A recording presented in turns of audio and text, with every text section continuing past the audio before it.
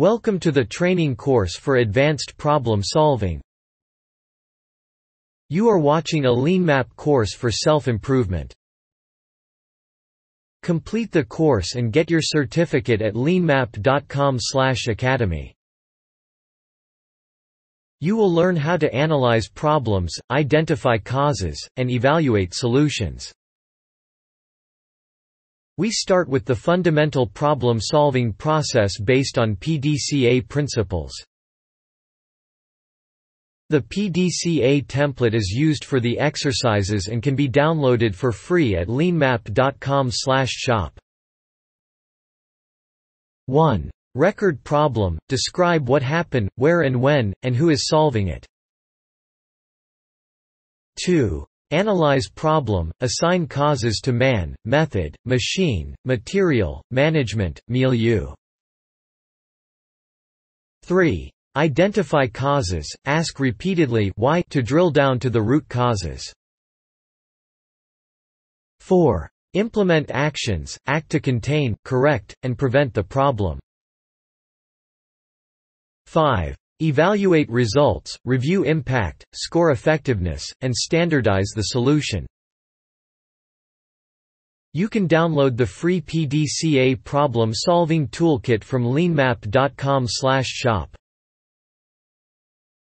In the next lesson you will learn how to write an effective problem statement. A good problem statement is specific and factual, describes frequency and impact. Because the Fishbone Diagram is an important tool, we will review it in detail now. The Fishbone or Ishikawa diagram consists of the fish head and several fishbones.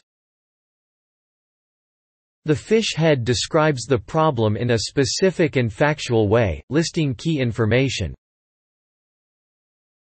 The man category covers people issues, such as careless or noncompliant. The machine category covers equipment issues such as degraded, overloaded, misused. The management category covers lack of direction, information, resources, incentives. The method category covers process issues, such as undefined or unsuitable.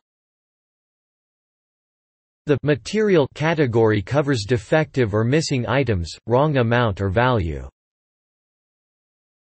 The milieu category covers issues from the internal and external operating environment. The Fishbone diagram helps to structure problems by assigning issues to categories. Now we will learn about systematic root cause analysis, a key element of problem solving. We recognize a problem by its symptoms, while its true causes are often hidden. This means that we need to analyze causal relationships to uncover the root causes.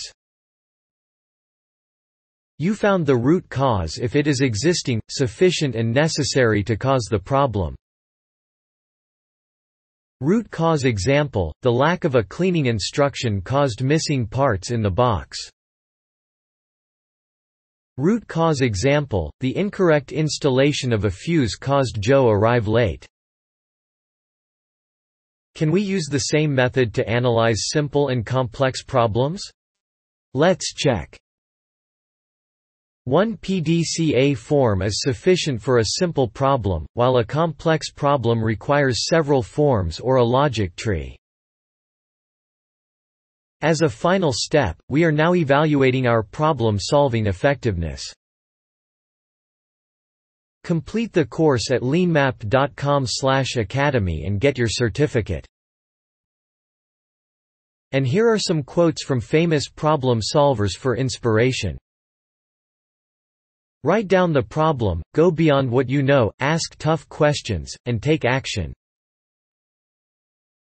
Let's now summarize what we have learned in this training course. Only when root causes are eliminated, problems are solved and will not repeat.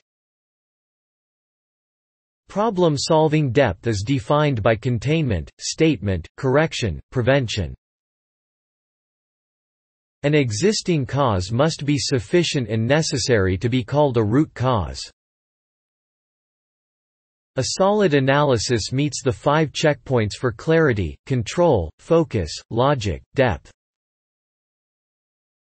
Use the PDCA checklist to measure solution effectiveness, strive for 20 points or 100%.